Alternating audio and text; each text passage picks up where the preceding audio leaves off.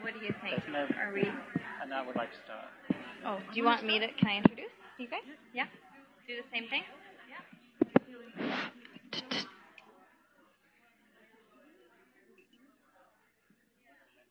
Ready to go whenever you are. You can. Hi, guys. Okay, I was just kind of waiting to see who else was going to trickle in. Thank you for coming. My name is Allie Jacoby. I'm one of the speech language pathologists in acute care here. I work with adults. I invited Anat and Neil here today because I wanted to share the work with our health region and other medical professionals. I first found out about the work through our pediatrician, and we started taking my son, who is 18 months old at the time, to see a local practitioner named Dan, who's here today. And after a few lessons, it actually completely changed the trajectory of his development. And we were sold on it, and we started going to the center in California. And just mention briefly about your son and his diagnosis. Okay, Nash has, he's 4 now. He has cerebral palsy and a hypoxic brain injury in utero. So, yeah, is that enough? Okay. So anyway, he, we didn't know what he would be able to do, and kind of we're told worst case scenario, and maybe if anything better comes of that, then that's great. So, he's been doing amazing, and he started walking just before he turned 3, and he's talking, and he's doing great. But I know you guys aren't here to talk about the kids. The reason, especially, I wanted them to come talk today to you guys is because in our trips to the center in California, I met a girl named Tessa who had a stroke as an adult, spent 3 days in her apartment before she was found. And 60% of her brain was wiped out. And she left rehab after 2 months, and she still only had 3 words.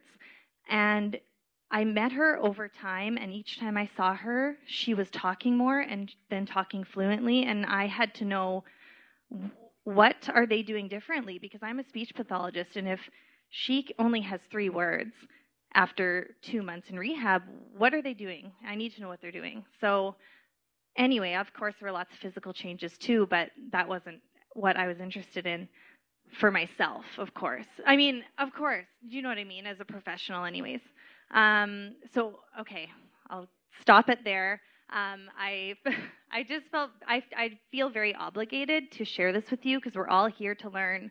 We're all here. We take continuing education. We're always learning new things, and this is a great, not new to them, but new to us. So I will introduce Neil. He works with my son Nash. He is one of my teachers in my training. I'm taking the training right now, and he works closely with Anat. So I will let him introduce himself and Anat. Thank you, guys. Thank you, Ellie. It's a great honor and pleasure for us to be here. Thank you for welcoming us. My name is Neil Sharp. I'm from the UK, as you can probably hear, and I trained as an MD in Cambridge and Edinburgh in the 80s. And medicine for me was a huge passion, and I was very committed to finding, the best I could do for my patients. And I met some fabulous doctors along the way. But one thing that we were not taught much about was brain plasticity. It was really not known about in the 80s.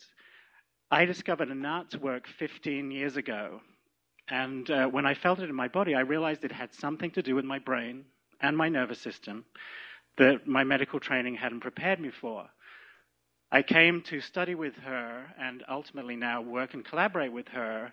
And as part of that collaboration, I've been looking into the developments in neuroscience and neuroplasticity that have been occurring over the last 30 years that we all now are so familiar about hearing with, and finding that people like Anat, and especially Anat, have found ways of using these principles through their experience of working with people. So part of my remit for coming over here to the States to work with her and to train with her was to really help provide a bridge for her to bring these incredible ideas into a very fertile environment, which is the current medical neuroscience community, who are all like, okay, how can we capitalize on what we now know is this incredible resource? So I don't want to say any more because Anat is going to speak in great detail about why she believes what she has discovered works, and we will show you a few clips of videos of people we've been working with. So, Anat. Thank you very much, Neil.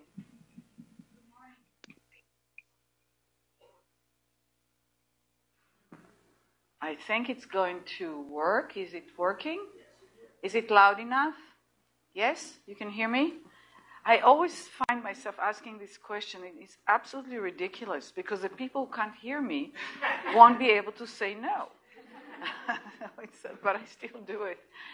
At the end, everybody hears well? Okay. So good morning, everybody, and thank you so much for being here. It's very wonderful and thrilling for me for us to be here. We have, some of our graduates, and I see some of my graduates that flew in from the east coast of Canada. Hi, Judy. Hi there. All right. So I see you too, students from the training. Anyway, when Neil said at the end why I believe what I believe, I don't really believe. I sort of am that what we do works. We see that what we do works. I mean, what gives me the courage and the impetus to fly out here to talk to people like you is because I would like other people to have access to what we have access. And when I started doing the work and started getting the outcomes that we started getting, the clients started getting, I had people who said, oh, I have magic hands, Anat has magic hands, or one client bought me a beautiful book of O'Keeffe with her hands on the sand. She said that I have Jesus' hands. And so maybe, who knows, but the thing is that now we have trained hundreds of people, and we get, Facebook and emails, and we hear from them, and many of my practitioners' clients, I never meet, and they get outcomes. That means there is something reliable and predictable and teachable or learnable that can be transmitted to other people. And that's where for me, where the thrill and the excitement is. So let's begin. Is there a way to just turn this a little bit towards me? Okay. Yeah. He knows not to let me touch it. Okay. All right. So the title of the presentation is Neuroplasticity in Stroke Rehabilitation. Neuroplasticity in Stroke Rehabilitation, Breakthrough Outcomes and Recovery through Anat Baniel Method NeuroMovement. And taking advantage of the enormous potential of brain plasticity for stroke recovery and in general. So this is really what, for me, the focus of this presentation is. So, I'm assuming, I'm quite sure that all of you have heard about brain change, brain plasticity, and one of the best books ever written about the topic was by Canadian Norman Deutsch, The Brain That Changes Itself, followed by his second book, The Brain's Way of Healing. And so it's, and he really, the book, The Brain Changes Itself, is a magnificent book, and he really helped put the topic, popularize it, but in a very responsible and high-end way. He didn't popularize it and diminish the quality of the conversation. And he's a wonderful storyteller, so that's wonderful. So we just looked, and we actually had the percentages. Canada has a lower percentage than the United States relative to the population, but we forgot to put it in, so I don't remember what it is. But Canada has around 50,000 strokes per year, third leading cause of death. More women die of stroke than breast cancer. A stroke every 10 minutes. About 426,000 Canadians are living with the effects of stroke, the leading preventable cause of disability.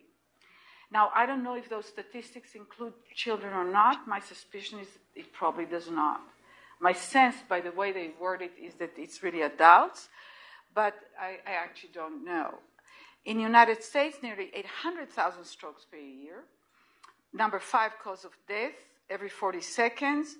Death from stroke every 4 minutes, a leading cause of long-term disability.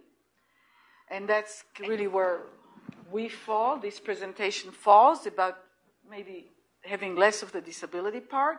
The leading preventable cause of disability, 87% of strokes are classified as ischemic strokes. NeuroMovement often yields outstanding outcomes in patients with stroke. We will show outcomes from our work. We will explain the process that leads to these outcomes. We will lead you through a short movement experience, so you actually experience something little that we'll do that will get you to feel immediate changes in yourself, because when we communicate with the brain in a way that's effective, that the brain in its own language, so to speak, the changes are practically instantaneous. And we will introduce the principles of our work and ways to incorporate them into rehabilitation and its impact on prognosis. So what you'll hear here today, if you're up to and open to experimenting with it, those of you who do the therapy part, how many of you are actually practitioners like physical therapists, occupational, speech, that work with patients, any kind of patients? Raise your hand. Fantastic. And how many of you here are doctors that see the patients or diagnose patients? There's one MD here. Well, oh, sorry. Yeah, you see, you got my brain to see once you moved your arms. Yep, that's good. Thank you for being here, because you're the gateway to everything else, so it's really, really important. And how many of you are here are for yourself or family member or any other reason, but not part of the medical? Thank you very much. Thanks for being here. So how to incorporate and in rehabilitation and its impact on prognosis. These principles and approaches are applicable much wider than just stroke. So just know it's not just for stroke. Because pretty much every human carries a brain in their head. So if we can impact the brain in positive ways, then, it could be very favorable outcomes. We will discuss the implications for rehabilitation and Q&A. Okay. What is neuromovement? And if you're interested, we can provide a PDF of this presentation, because I'm going to go through. This is dense. We've prepared that for the functional medicine conference that we're doing with a colleague from Harvard, and you work with a colleague from Harvard that dense things up. Neuromovement is a systematic approach to communicating with the brain through its primordial language, movement, that awakens the remarkable capacity of the brain to create new connections and new possibilities. Upgrading the quality of functioning of the brain itself transforms the field of possibilities, going beyond what would otherwise be available. This is invisible for a lot of people. The brain itself can operate at different levels of quality, doing its job at different levels of quality, just like the heart, just like the eyes, just like the skin, just like the digestive system. So we can upgrade or degrade the quality with which any of our systems works. And the brain is subject to upgrading or degrading its quality actually very, very readily in both directions. So we will talk about how to move it in an upgraded direction of operation rather than a degraded direction of operation. The brain's initial formation of capabilities and its initial grasp of cause and effect come through processing the sensations and experiences resulting from movement.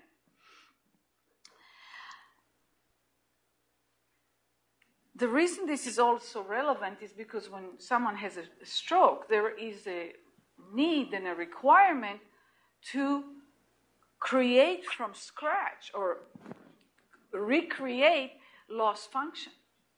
So we're looking, how does the brain do it to begin with? Because it probably will do it in very similar ways, if not identical, a second time, or a third time, or a new function altogether, right? So I work with musicians or dancers or whatever. Anyway, neuromovement is implemented in brain-friendly ways. Terribly important to remember that for rehabilitation. Meaning harmonious with the conditions that drive positive brain change. And it is applicable throughout the life course or lifespan. Underlying principles of neuromovement. The brain works as a whole in a dynamic, nonlinear, complex systems fashion. Again, when we look, oops, we're getting the chirping thing again. We had it yesterday. When people, they come online, on the remote thing. Anyway, we'll talk about it some more, you'll see. But when someone loses an ability, in this case as a result of a stroke, and we would like, and they would like to regain that capability back, it's really important to understand we need to let the guy know that this is happening again. Ali? Okay.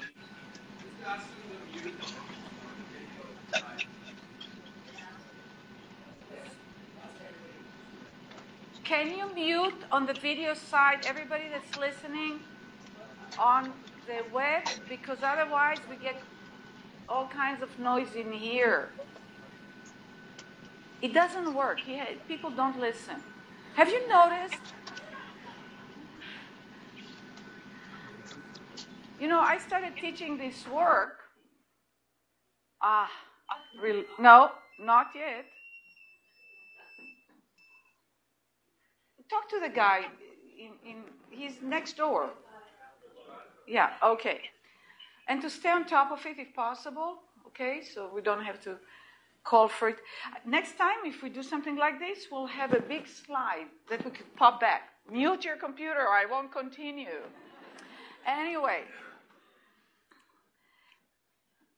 So and we'll go into detail into this, but how we influence in a predictable direction a complex, nonlinear, dynamic, very large dynamic system is a very, very important question, and it's different than what we normally use, the mechanisms we use to impact our world.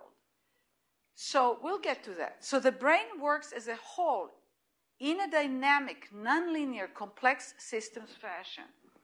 The brain performs many types of computations, some of which may be localized. However, in practice, the brain always works and provides outcome as an integrated whole. The brain computes for adjustments around the whole body, the whole person, in relation to every specific movement, action, and intention. That means that when we work with someone that we're trying to help accomplish something, again, in this case, stroke patient, there is a need to gauge to as many dimensions, at least that come to the forefront, as show themselves, or we get unintended consequences or simply unknown consequences, but that they impact the process very profoundly. We just don't know what's going on. The brain has no known limit to its potential for continued differentiation. That means to continued learning and improvement through increasingly more complex computations, which allow the brain progressively to achieve new skills and optimize their quality and refinement. Further features of neuromovement. Medical diagnosis and intervention is of utmost importance. I train my people. I get a certain percentage of the people that come to study with me, they are holistic, new age, whatever labels it has, and they feel that they're like in war with medicine. So I make it very clear that for me, the medical world is one of my best allies, and I'm really, really grateful to it because I'm alive today because of it. My daughter is alive today because of it. And what medicine can do is quite remarkable. And I collaborate with doctors and I send my clients to find out things because the medical part is extremely important. And so that's just like bottom line. The diagnosis, though, does not restrict us in terms of the prognosis. That's where there starts being a difference. So when somebody presents like Tessa that Ali mentioned, she showed up and it was very, very serious and it was hard. It was a hard situation. A beautiful young woman that had this massive stroke wasn't discovered for quite a while and then had the rehab and did better than she would have done without the rehab, but she had a big ceiling on top of how far she went. Anyway, the diagnosis for us does not necessarily imply the prognosis that currently usually is attached to the specific diagnosis. The rate of response and improvement to the intervention is the better predictor of the extent of recovery. So what I found out over the years is that when I work with someone, the degree to which the person begins responding, and so if we take Nash, Ali's son, he, I think, had not a great prognosis, right? And for a good reason, because if he stayed on the trajectory that he was on, how old was he when we got him first to? 18, a year and a half old. So if he stayed on the trajectory, so if you think of it like, there's this intense high-speed trajectory for children in the first three years. It slows down a little bit, but it's remarkable, right? Their learning curve. But if it gets here and certain things don't happen and they need to happen in order for the other things to start happening, you can sort of see the trajectory where it's going. That's the prognosis. That's the trajectory. And that prognosis is accurate given if that trajectory will continue. What happened with Nash is that when we started working, things started changing, that certain things quickly, other things took longer, that shifted the trajectory. I haven't seen Nash now for a few months. I gave him a session yesterday, and he's Nash, but he's a different human being.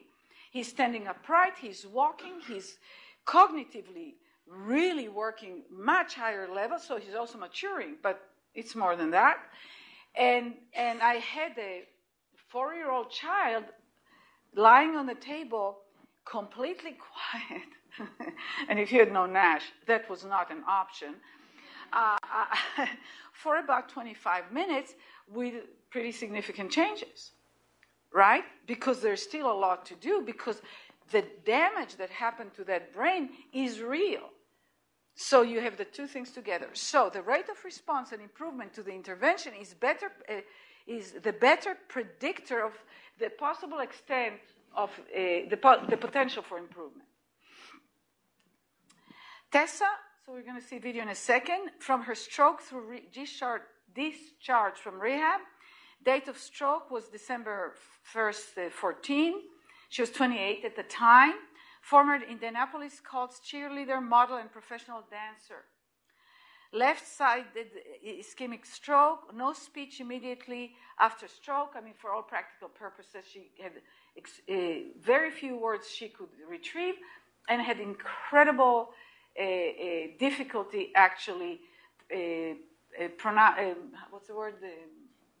articulating the words. Really difficult.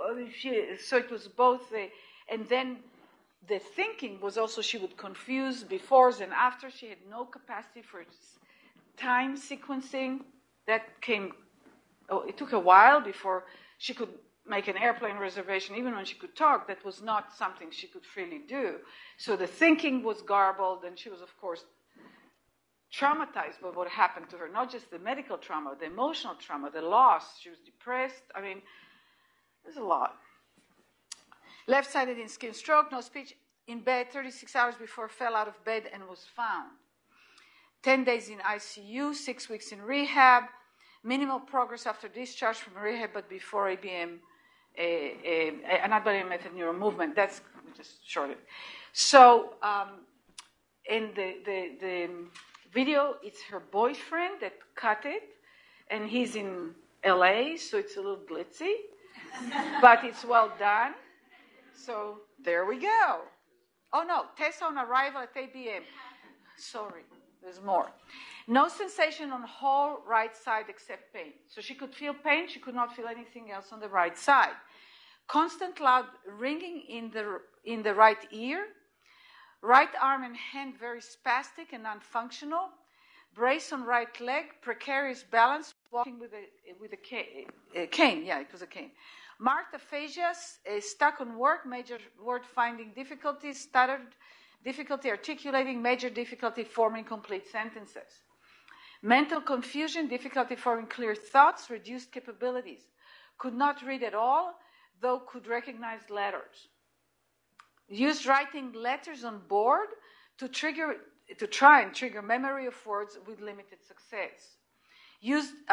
Could barely communicate without communication board, could not shower, bathe, or dress independently, depression and despair.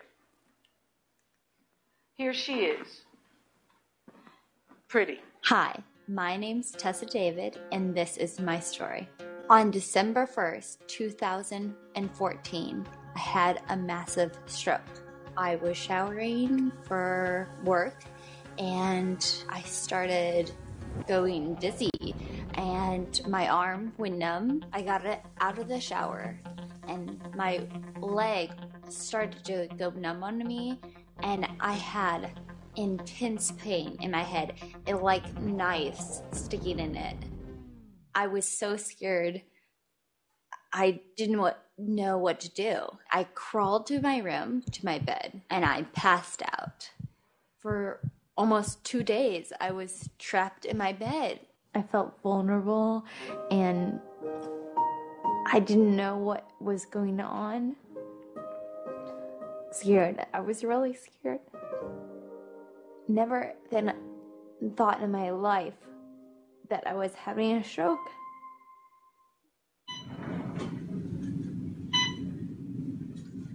I woke up in the hospital.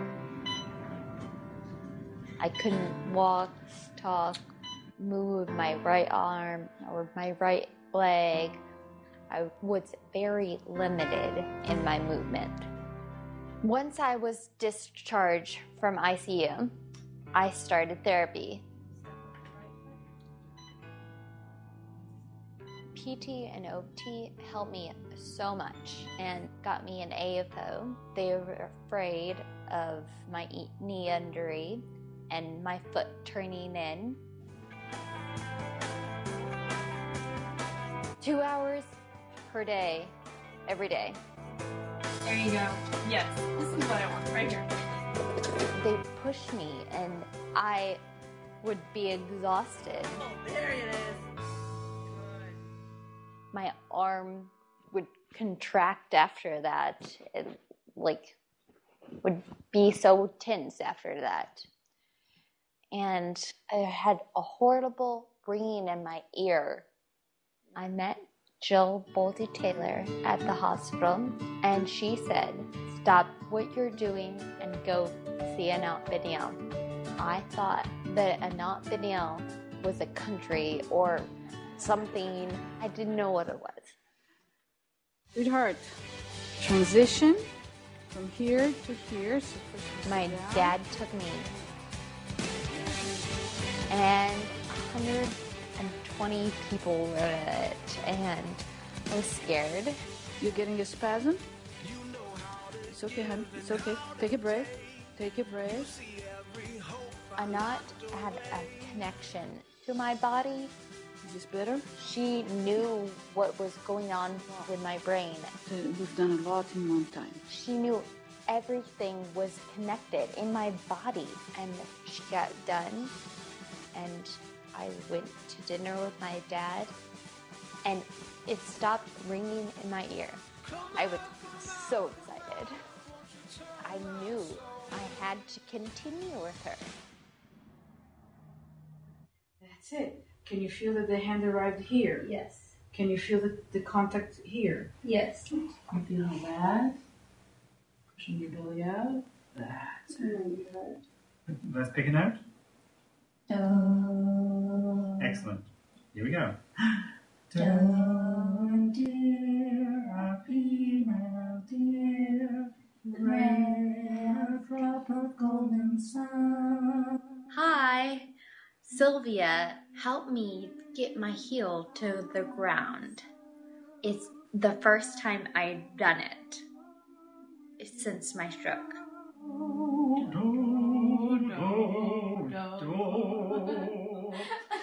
Fantastic. I just got done 3 weeks in intensive training at Anat Baniel Studios, speaking and walking. I got my heel down and my arms moving. I felt my hand burning. It's getting better. I'm doing the tibia toes. I'm walking better up and down stairs. Anat helped me improve with my mobility and my speech. I can't move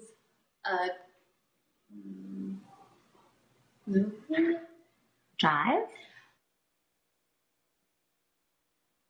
Hi, I'm at Anat Baniel's training today, and I'm so scared, and I'm excited, and I can't wait for the training to start. I don't know where I'd be if it wasn't for Anat's training. I'm truly grateful. I want to give back so much. I want to get better every day and help others in life.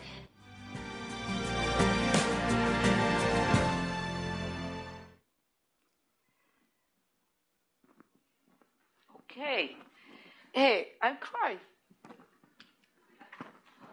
Oh. Anyway.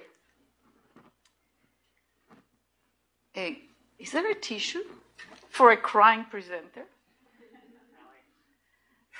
Oh, I have one in my bag, probably. Yeah. I don't get emotional when I do the work because I'm focused differently, but when I watch this, I cry in movies. Yeah. Anyway. So, the job of the brain is to put order in the disorder, not into, but in the disorder, and make sense out of the nonsense. So, again, the job of the brain is to put order in the disorder and make sense out of the nonsense. That's very, very important. It sounds so simplistic, but it's very, very fundamental and important. The brain. So it's important to talk about the mechanical systems versus the information system.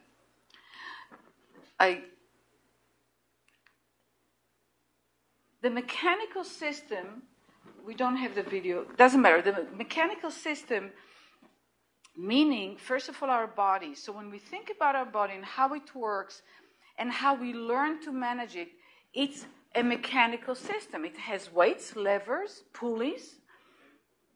What? Sure, I'll talk in a meanwhile. Pulleys and all that stuff. And a child, when they're born, they have no voluntary movement at all. So the movement that they have, that the baby has, that will eventually be like what I do with my arms now, starts by random movements, by unintentional little twitches. The brain has some connectivity with the body that was formed in utero, and there is the reflexes. So there's this involuntary, what I call random movements. Those movements are incredibly important. Without the random movements, the initial random, unintentional, and outside of the voluntary system movements, without those, the child will not learn to move. If you read my book, or if you've read my book, Kids Beyond Limits, I describe a case of a child that was put after birth in a whole body cast to try to protect the hip joints that were, malformed for 9 months. That child was a perfectly healthy baby. He looked like a Gerber baby, the face. And the only thing that he really could move, that was free to move, were the arms. So the arms had this really, what I'd call crazy movement, like flipping movements. But when they took the cast off, he couldn't move. Perfectly healthy child. And I figured that with lack of movement, the brain got lack of information. With lack of information, it couldn't organize movement. When you take the cast off, what the hell are you going to do? I mean, the brain, it doesn't work in a vacuum. It works in a very dense, progressive process of differentiation and integration. So I just did whatever I did with this child. He started crawling, by the way, within 20 minutes of the lesson. I have it on video, just not here. So that was for me, like, I didn't need to go and do like a double-blind research to figure out that this is really how it works. And of course, over the years, children have limitation movement due to different reasons, and then they don't learn to move because there isn't the initial random movement. So I am going to do the little boy. So just to see this is, look at this child. That's all their life. And he gets to do something and he gets an outcome. He gets to do it again, and it's predictable. I push it, it falls. I do this movement with my arm, it happens. Okay, let's now. So, thank you, Neil. So the thing is, but it's very important to really internalize this distinction, because in the mechanical model, which is extremely important, it's not like, oh, mechanical is bad.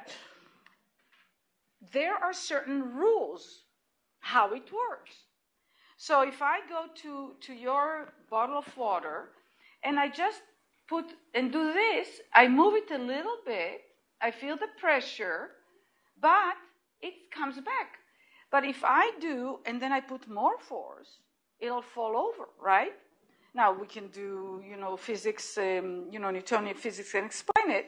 But the baby doesn't need to know Newtonian physics. Then anyway, do it fast, it'll happen harder and faster.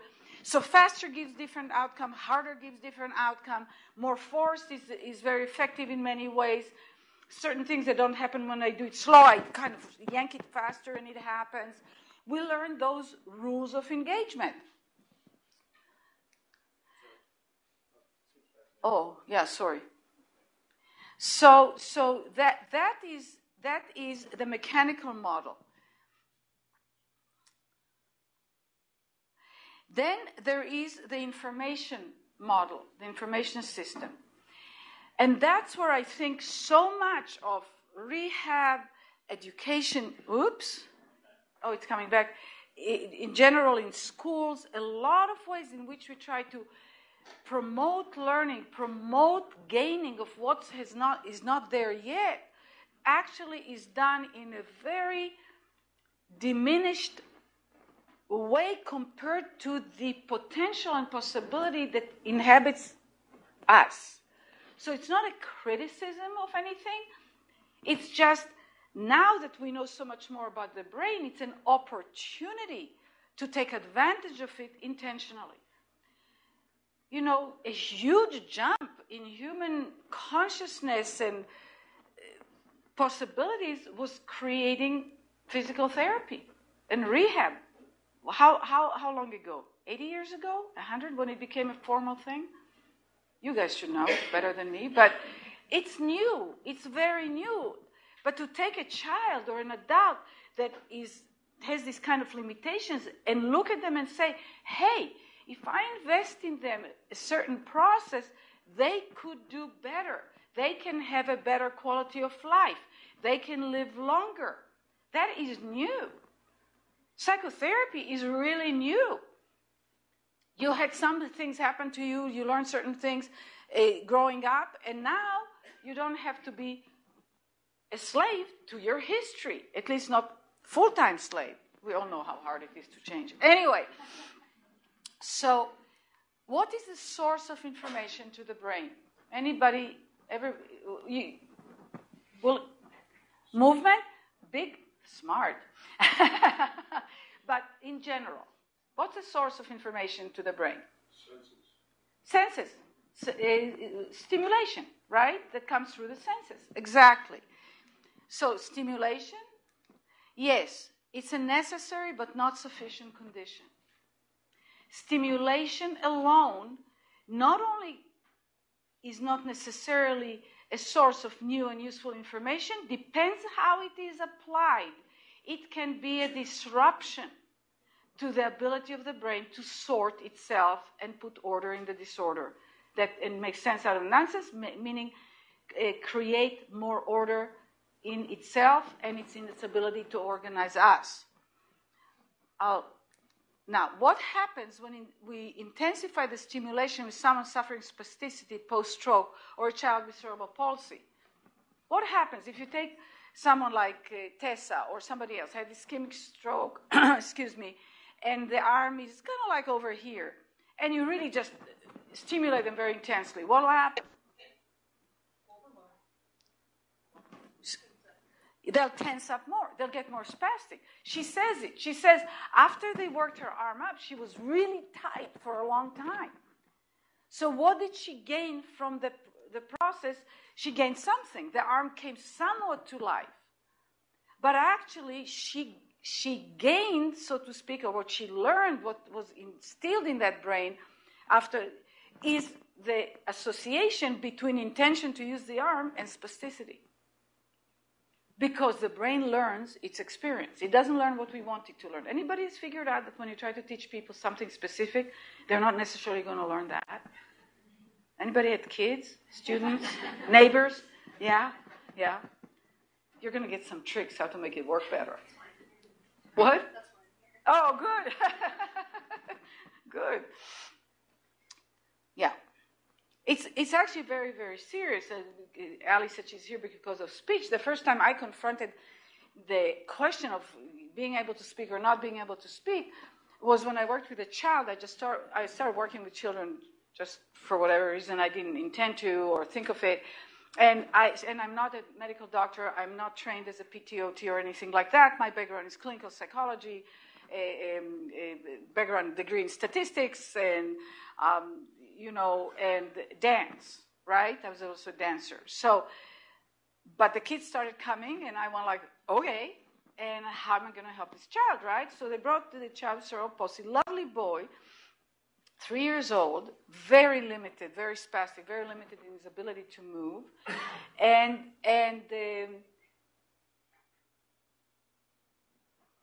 oh, you're with him? Oh, okay. Very limited in his ability to move and doesn't really speak. He understood language very well, but he couldn't coordinate the movement of speech. So the parents told me that what they do to help the child, try to get him to speak, they were told to take his tongue and brush it intensely. I don't know, once a day, twice a day, I don't know, but that's what they did. First of all, I just cringed. I thought if anybody did that to me, that'd feel horrible, which is important to know, by the way. How things feel matter. We have in our system the ability to feel pain all the way to pleasure, and it is actually important to notice it. It's not there by chance. It's information to the system, and when we go to the pain, fear, suffering, the whole way the brain works alters. And it's really important to understand the difference and to take advantage and work with the brain in a brain-friendly way, right? And so I thought this is a really stunning, because if you know how the brain is built, you excite the largest representation in the motor cortex and the sensory cortex. That's the tongue. And by the way, the tongue of that child got plenty stimulation. No lack of stimulation. It just wasn't unable to organize it into specific movements, ends up being language, right? Speech. So I told them to please stop doing it immediately, because every time they did it, what happened? There's an overflow in the brain, and anyway, there's an injured part, so there isn't the formation of proper inhibition and excitation in the brain. So the whole thing just contracts like crazy. So that's kind of like the idea. So what happens? That's what happens. Increased spasticity throughout the body, further loss of differentiated function. So rather than increasing differentiation, you're reducing differentiation. That means regression, the opposite of what is needed to progress. What is needed beyond stimulation for the brain to generate new information? So that's the question. We need stimulation, but what do we need to do, or what has to happen? That's the big question. The perception of a difference. Stimulation, the impact of the sensations coming through the different senses, including the proprioceptive one, need to be delivered or received by the brain in a way that the brain perceives differences within the stimulation, within the flow of stimulation. That means that when I move my arm, if I do it very tough and abruptly and so on, I have no idea what I'm doing, but if I can somehow get to move it, and I feel, oh, it's moving a little here, it's moving a little there, even if I don't have the language or the clear, then immediately the brain starts to use, that's the information. It's what's called in information sciences, in neurosciences research that they look into, it is the signal-to-noise ratio. You need to have the signal sufficiently far from the background noise, meaning the activity in the brain, for there to be something that the brain starts working with. So in a sense, the brain generates the information. I said that to Michael Merzenich. He's the father of neuroplasticity science, field. And he read my book. Anyway, we're collaborating. We're friends now. We talk, we discuss, we dispute, everything. One of the reasons he says he likes me is because I'm Israeli and I'm not afraid to tell him what I really think. So, he talked about stimulation information. I said to him, Mike, stimulation and information are not the same. Not necessarily the same. And he went like, like this big guy. And I went like, but I said, no, I'm working with people. I know what happens when I do A, and I know what happens when I do B. So what we really need to do is to facilitate for the brain to perceive differences. After a stroke, the system is devastated. It's in shock. But it starts reorganizing itself right away with what it has. So, what's this? Those of you who were in the other presentation or no, don't say. Anything is true because this is not a real thing. So, hey, you guys, I know you're Canadians, but what do you think this is? Talk. What? Rectangles. Rectangles. Okay. Anything else? What? Lego. Anything else? Boat. Thank you. Anything else? It's anything you want. This is highly undifferentiated, 3 shapes, right? Rectangles. So it's like somebody saying, I said, good morning, how are you doing? I said, but the way I said it, it just sounds, it's undifferentiated, right? So, and that's when Tessa spoke, and you saw when he moved her earlier, and she could talk, but she still got stuck, and she didn't know, and the arm movement got all excited, and so on. So, what is this? More rectangles. That means it's the same surface, by the way. We kept the same surface. We don't change the size, the surface itself. It's just broken down or differentiated into more pieces. And that, I like it like that because this represents that the process of learning and change is messy. Very important, especially people who work with patients. It doesn't go from I can't to I can. It goes from more freedom and more differentiation, but it's not enough differentiation yet, and it's not integrated into anything. So as we progress to our new level, like I worked for years with many, very high. I worked with the San Francisco Symphony musicians and with the people that were like world-renowned soloists and so on. They always come to me because they have issues.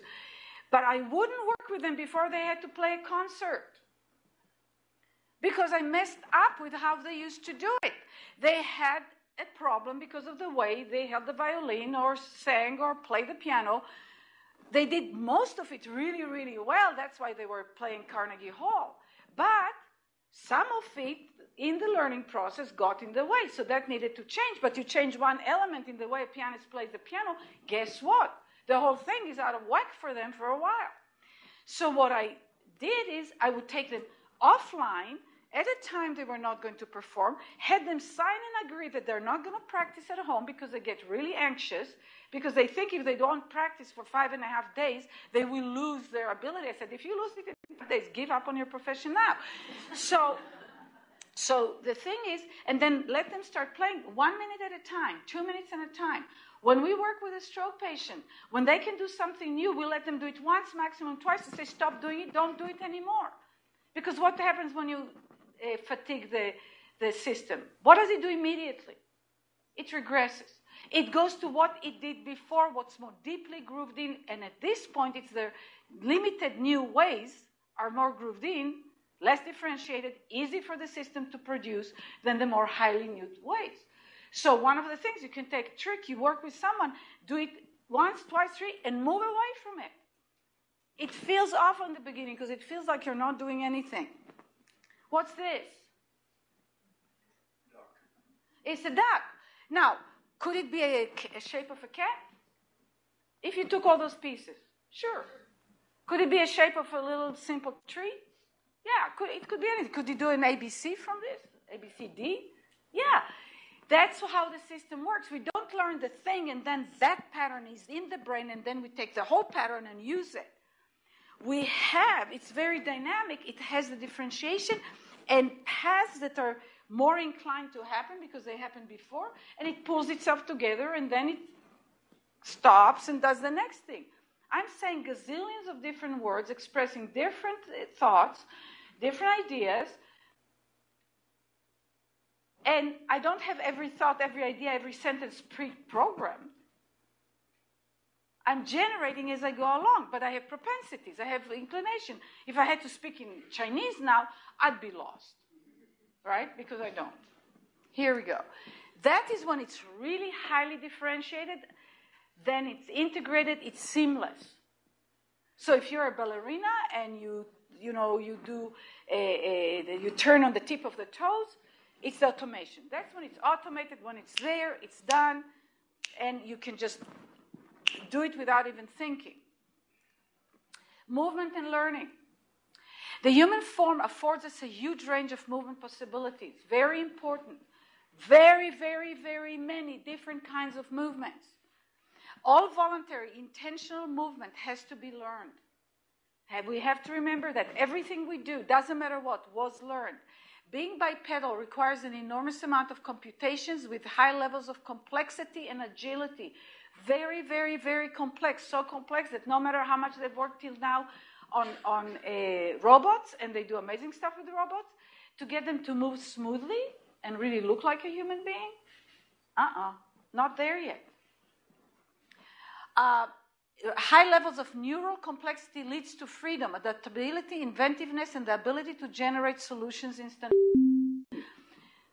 Here we go again. Anyway, the thing that's important is that it's the complexity, it's the sufficient differentiation that allows for us to do what we do.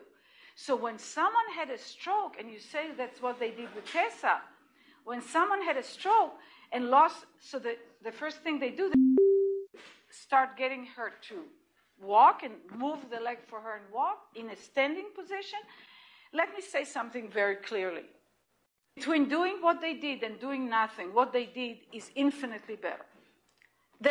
If you said the only thing that Tessa could have gotten is that, I would say take it with all your might, because without it, it would have been a whole lot worse. However, what it represents, putting her upright and having her do it, is skipping the process that a child does, creates underlying neural networks that allow the child eventually to get up and stand up. Children don't learn to stand and walk standing and walking. We learn to stand up lying down. We learn to stand up crawling. We learn to stand up sitting. We learn to stand up, all the things we do in between that allow and afford us all of a sudden, initially in a very kind of clumsy way, but to be up. You take somebody who had a stroke, they can't stand up because walk, because they lost a chunk of those underlying neural networks. And it's even worse than that, because the brain integrates itself repeatedly, just under 1/10 of a second. The whole system integrates itself. Otherwise, we couldn't have continuous function.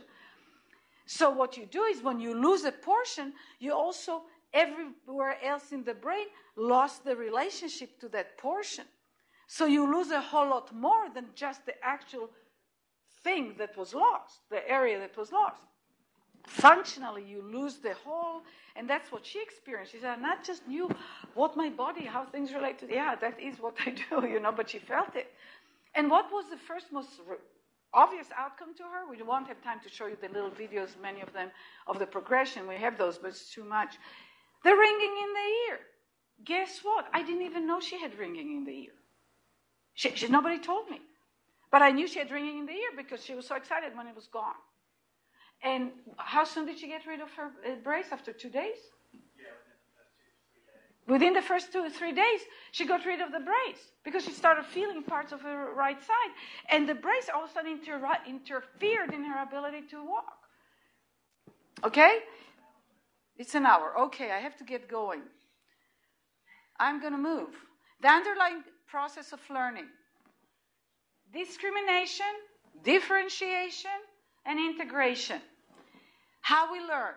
Learning requires three things. Discrimination, noticing the existence of one thing versus the other thing. That's the perception of differences, one of the levels. So a baby perceives, first all the fingers move together, there's some random twitching, so they don't move all together all the time. And all of a sudden the child notices that and feels that that is a thing, and it's not everything else. And what do? They start pointing. And they love it. Because they also get people respond to it. So it's like pushing the blocks, right? Get an outcome. Differentiation. Exploration of different relationships between multiple thing one and thing twos through movement variation and their associated sensation, leading to the progressive creation of new, more refined and complex functions through the creation of new connections in the brain, which leads to increased density of representational mapping of those areas in the brain. Integration, spontaneously pulling together some of the differentiated distinctions at any given time and forming a recognizable new pattern. Integration is spontaneous on the part of the patient. You cannot make somebody integrate something that they don't integrate themselves. So what I say is we have enormous say in the process. We have enormous opportunities in the process.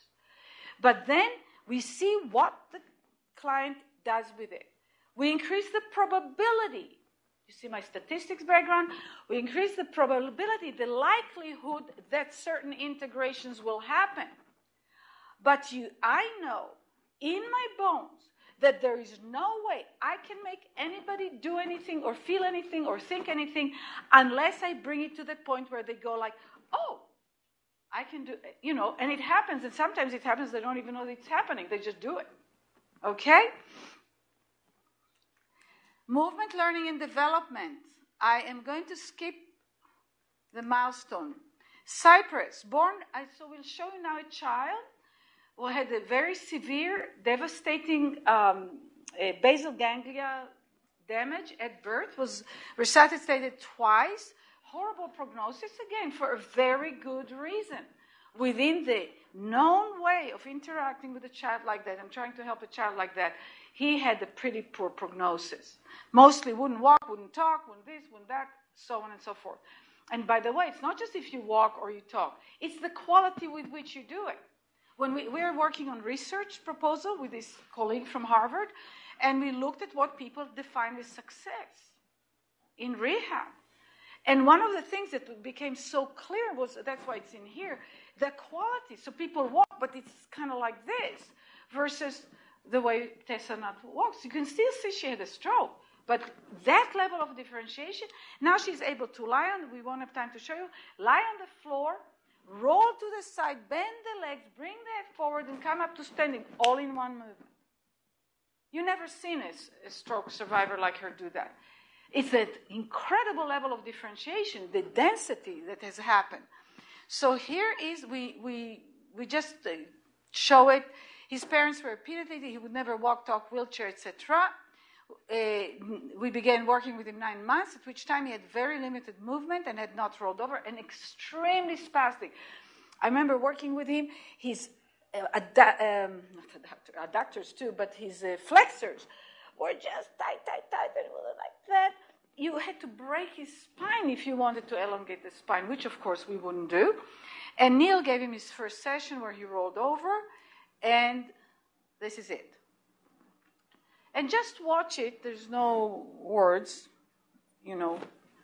except towards the end you can put the sound on.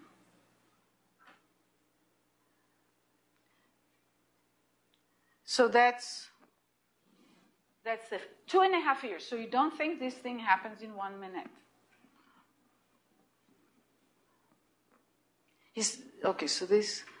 Look what happens just trying to feed him. Look at the reflex reactions. Oh, just awful. And you see the child wants the food. It's not like he doesn't want to. See, the first time his chin is into the thing, and I asked the mother to kiss him, just like the blocks. Get an outcome from doing it. She kisses him rolling back. I do a few movements just to waken up the lower back a little bit, doesn't matter here. And look how much higher the head was. Just a second. That's how quickly things shift.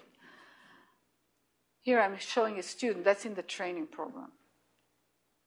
And look how he's still limited with the arms. I mean, he's doing so much better, but he's still.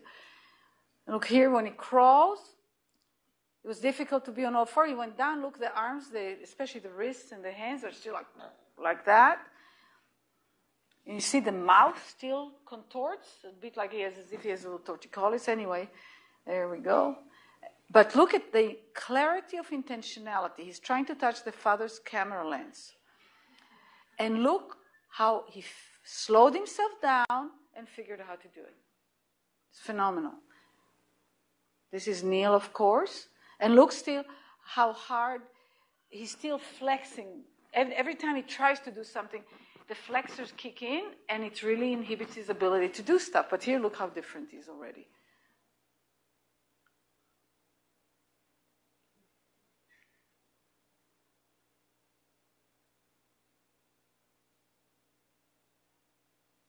You see, when I gently try to take the leg back, you have to do that, to be able to really stand up.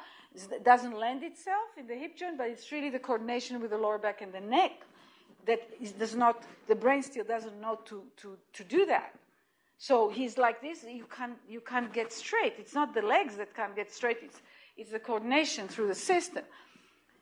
And now look here. Look, you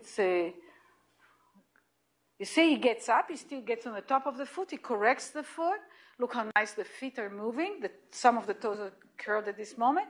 And look how his hands, as Neil had the big deal with Neil here, he leaves him alone. He doesn't help him. He doesn't correct him because he can self-correct. If you look at the child, look how he stands up better and better, talks the whole time. The mother says now he won't stop talking. And look how, you see the interaction with the walker gets him to have to do it more accurately. It's perfect. And he has the underlying neural networks to do it. If he didn't, we wouldn't let him now talk. That's right. You got it, honey. There too. You see, he still has the propensity to flex, but he has the option not to. You gonna jump? And his diction, still very unfriendly. And now look, he's focused. All right, beautiful. Look the focus. Nobody's clapping because everybody's trained not to do that. Okay, so now we show, he's now 9 years old. Watch him climbing off some structure, there are trains there in that.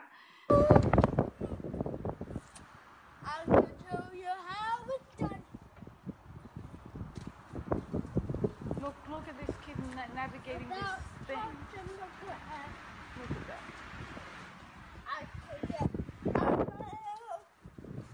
that. You see here, the speech is the place that's least improved. I mean, it's very good, but if you really like that, we try to get the parents to not respond to words that are not pronounced more clearly, and couldn't get them to do it. I wanted him to fail so I gave in. That's beyond my ability to control. Look how he uses the lower back. You see? So now the brain is navigating these complex movements beautifully. So that's a brain that knows how to do it. A brain that knows how to do this can learn a whole lot of stuff because it's a brain that knows how to do this stuff. It's a good learning brain. He receives occasional lessons, mainstreams, runs. I mean, he's doing really well. Potent recovery from stroke requires the same processes as does successful learning and development in children. Very, very important. I think that will be the place where there'll be a huge breakthrough, can be potentially a huge breakthrough in rehab for stroke patients. Infants and young children have a remarkable rate of growth and connections and structuring of the brain that is well known and associated with an enormous amount of learning. We know that. We all know that. Research shows that immediately post-stroke, there is dramatically intensified neuroplasticity. I didn't know that. I just kept saying for years, the brain learns its experience. So if somebody had a stroke, and when they try to move, the arm does that, and you tell them to try and reach, and the arm does that, within 2-3 experiences, the brain is already patterning that, even though it's undesirable. How many of you would have liked to get rid of certain habits or ideas or beliefs you have? Raise your hand. If you don't raise your hand, you're not alive. So, we can't tell the brain, make these connections, don't make that connections. We are impacted by our experience. My Israeli accent is because I was born in Israel. If I was born in France, I'd have French accent. If I was born here, if I was born in Alabama, I would have an Alabama accent. If I was born in whatever, South, whatever.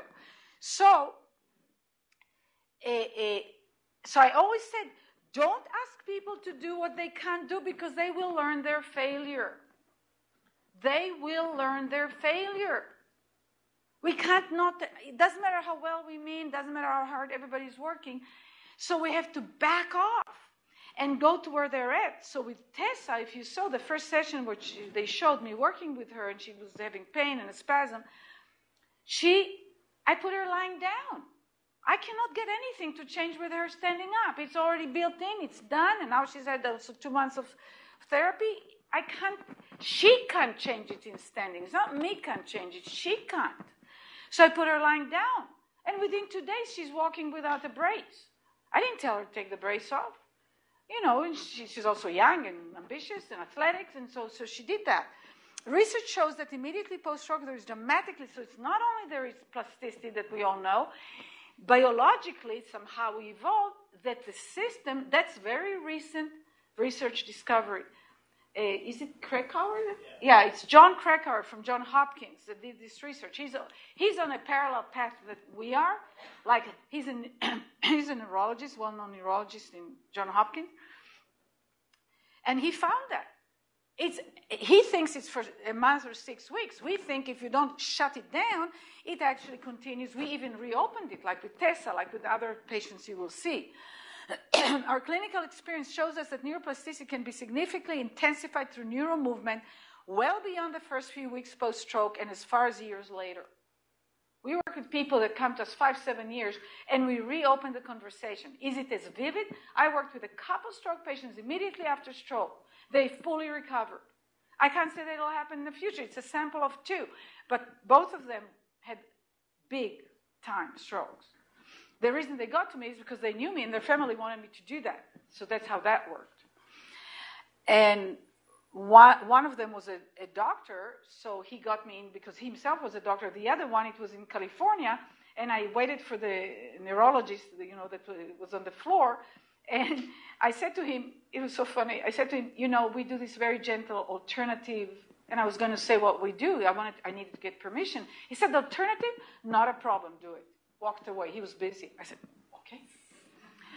Our clinical experience, okay. We have found that we can wake up neuroplasticity as much as 6 or more years at post-stroke. Function is not a thing.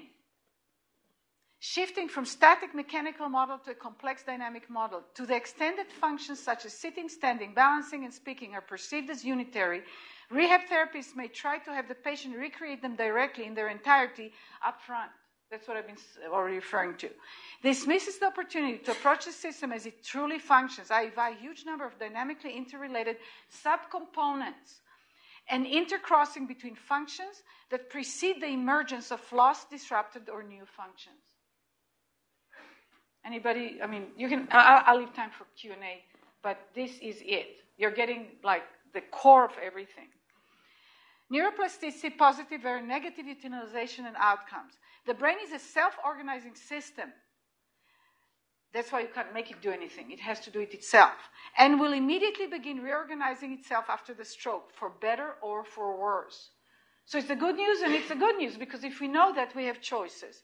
Any experience the patient has through the rehab intervention will either promote renewed differentiation and increase the probability that the patient will regain lost function, positive neuroplasticity, or actually reduce the probability of such outcomes, negative, what I call negative neuroplasticity.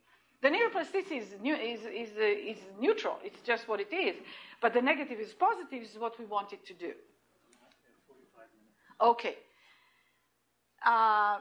When patients is asked to try and to do what they cannot do yet, their need to intense prior differentiation and for the formation of necessary underlying neural networks. Okay, I'll skip that. This is a very short video I'd like you to see. He's a guy who came to us 6 years after. 6 years, and 57 at the time, 57 years old. Similar to Tessa, left side, ischemic stroke, right arm. You'll see what happened. I mean, actually, I discovered it, so you can discover it by watching the video.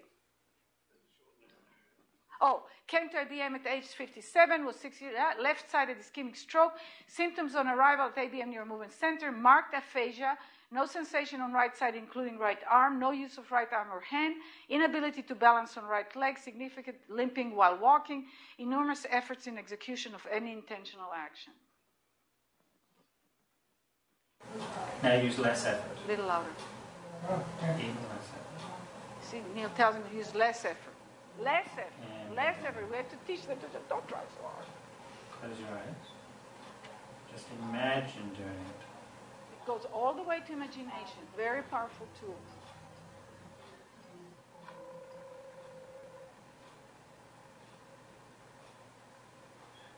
See, what Neil is doing, he's only lifting it to the point that he doesn't get the spastic reaction. It takes a few years to be trained to be able to do that, to really feel it and really match with what the patient is doing. You see, now he's starting to bring in, because for the arm to move forward, move your arm forward and reach forward, the sternum has to do something, the ribs have to do something, the lower back. Yes. Yeah, okay. And you felt it also immediately after the stroke, do you remember? No, never felt anything. You didn't feel anything after the stroke? Never. When did it come, the feeling? Tell you too. This week. This week? I Wow. was so surprised. Wow. He hasn't felt the right arm. He hasn't felt the right arm. I asked him, what do you feel? I mean, it's the first time I'm working. He said, what do you feel? I said, and then he said, he feels it. I said, when did you feel it? Since the stroke? He said, no, since when? He said, since this week, the first week he was with us. 6 years later. Isn't it awesome?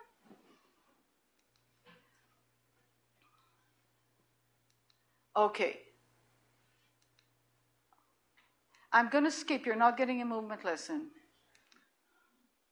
No time. Okay, so how do we do that? What are the brain-friendly conditions to promote what we call positive neuroplasticity, positive brain change?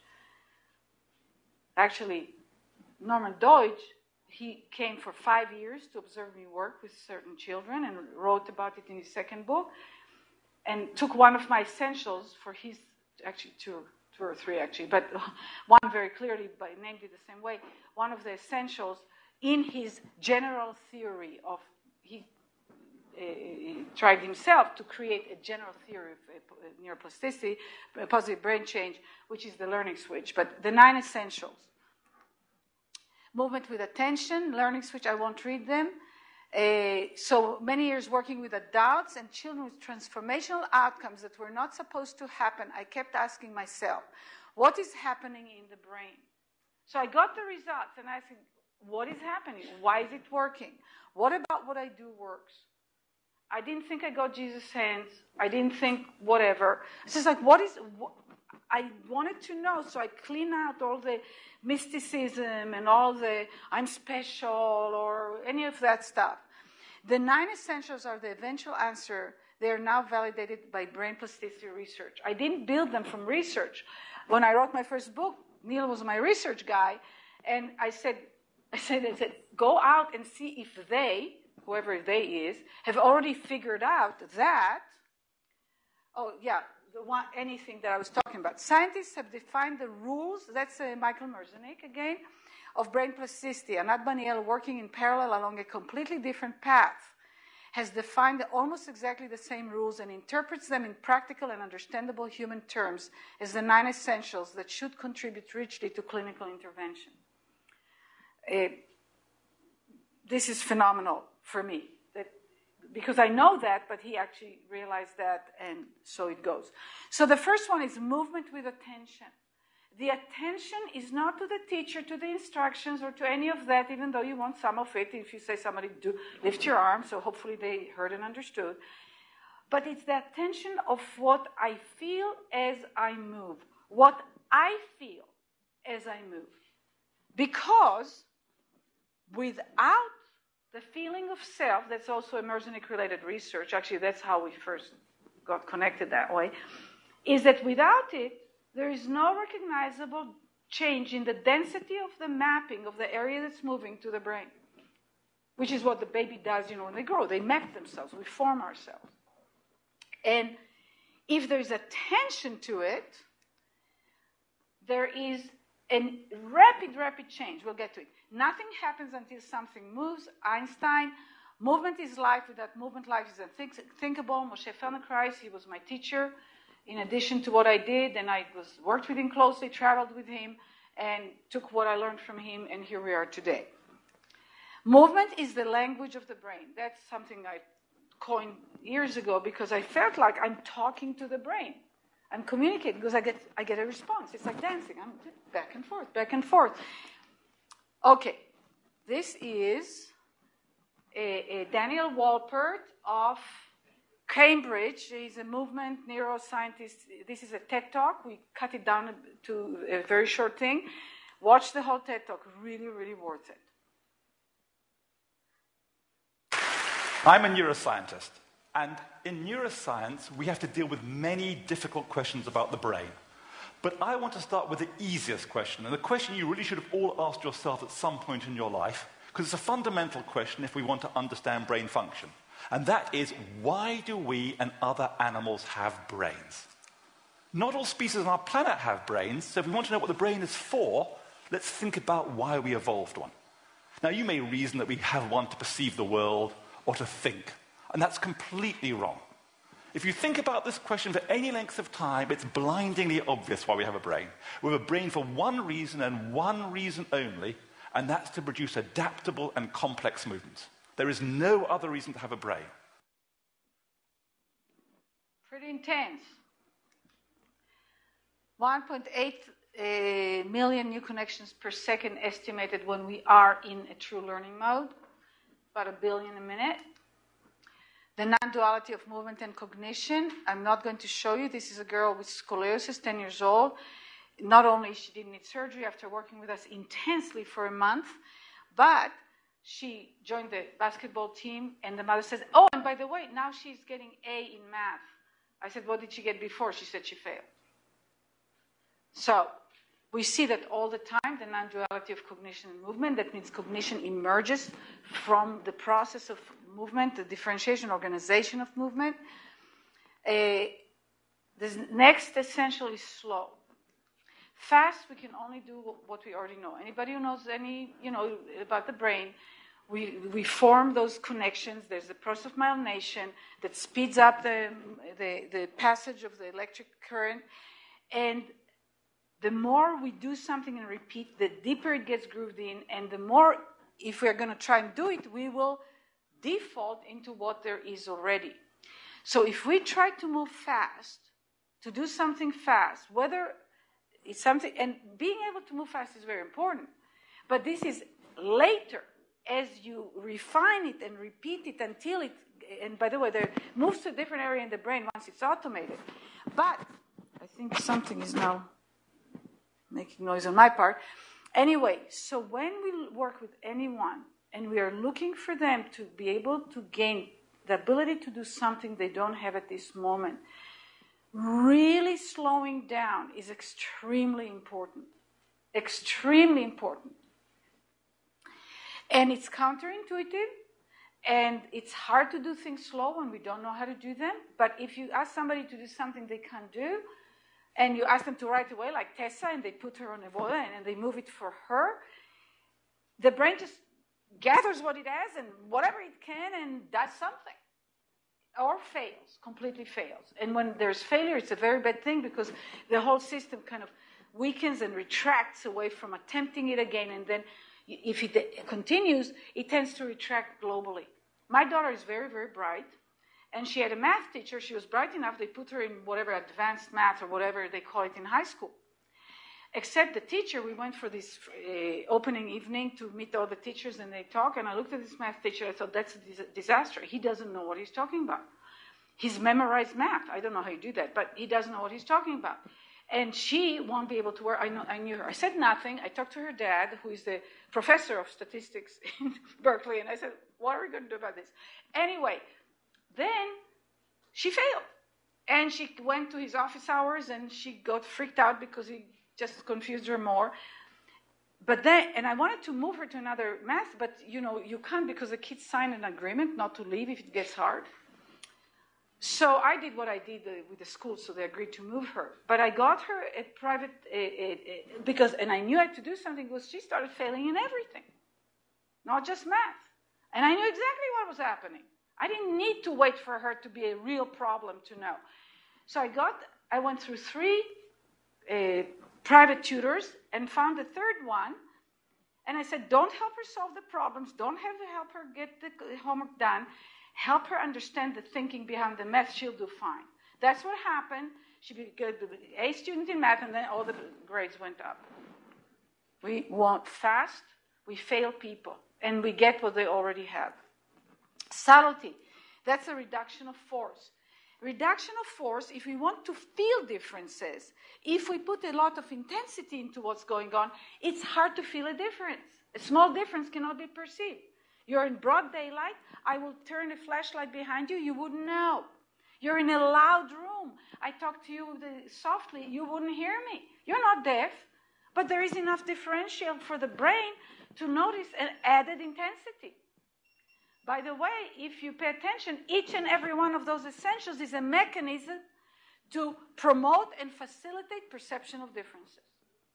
And it's what all children do when they develop well spontaneously by themselves, by the way.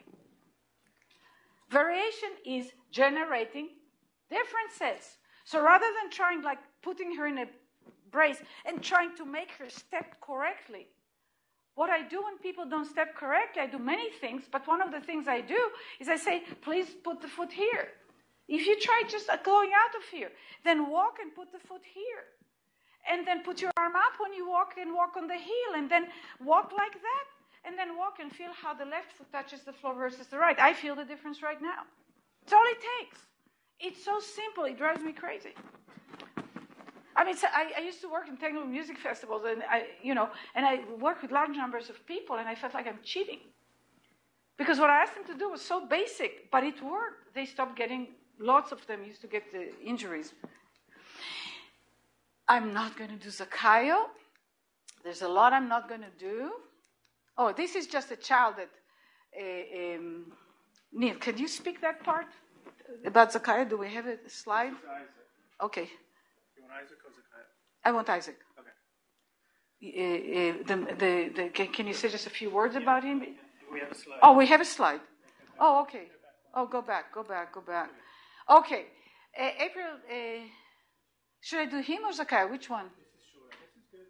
Okay, April 19th, at 4 weeks old, admitted to Lucille Packard with intracranial bleed, acute and chronic component left subdural hematoma with evidence, Awful. Okay?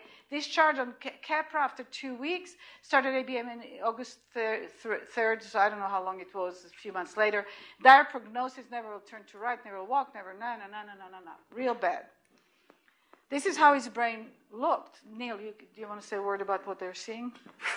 Well, I think they know what they're seeing. I mean, all this white blob here is blood. Okay. Or clot. Blood clot, big blood clot. Child video, Isaac. Should I move it? No. It is going. That's just a still photo of him immediately post-op. This is him when he came home. So you need to take a microphone. People can't hear. No. Take your mic. Huh? Go? Say go? So this is when he first came home. So this is after he started with us. He started to roll over, but you can still see that his right hand is spastic, and this is him just about a month ago.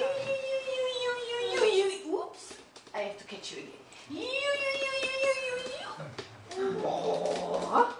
Come to me. Here's your mommy. Here's your daddy. Mommy's going to pick you up. Isaac is doing absolutely amazing. He is. He's doing really, really well, aren't you? You said 5 new words yesterday with Michelle, didn't you?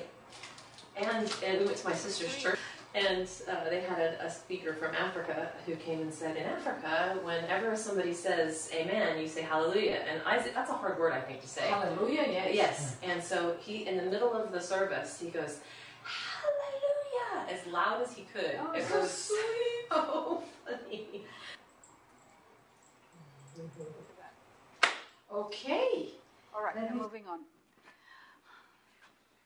What happens when we oppose these essentials? That means the way we interact with the client, or we call them clients, but you call them patients, often by asking the stroke victim, adult or child, to do upfront what they should be doing but can't yet. And to do it mechanically rather than with attention, to feeling of self, fast rather than slow, crudely rather than with subtlety, and with great effort and even pain. They experience suffering and failure, and they learn their limitations. They very quickly help train them into their failures and limitations. I tried to explain that to the, at the time, the head doctor of all Kaiser, doctors in the U.S., 15,000, nice man.